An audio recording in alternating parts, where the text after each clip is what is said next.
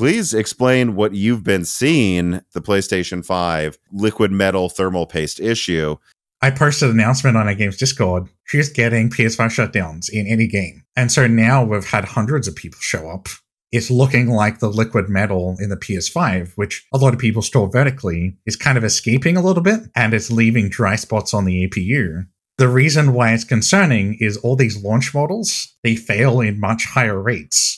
And the interesting thing is Sony tried to fix this issue by adding ridges into the APU and the heatsink to try to keep the liquid metal from going all over the place. You're listening to this and you think your PlayStation may have this issue, you know, make sure that this is actually happening to you. Like, it is games that are intensive to run, and it does happen seemingly after a set amount of time. You probably have this issue, especially if you've been putting your PS5 vertical this whole time. I would then say, honestly, if you're someone who has this issue and you have any degree of opening up laptops even to change the RAM, if you follow a YouTube guide carefully and your thing's out of warranty, I would advise you do this. It's probably not that hard, and that'll be a lot cheaper than sending it in.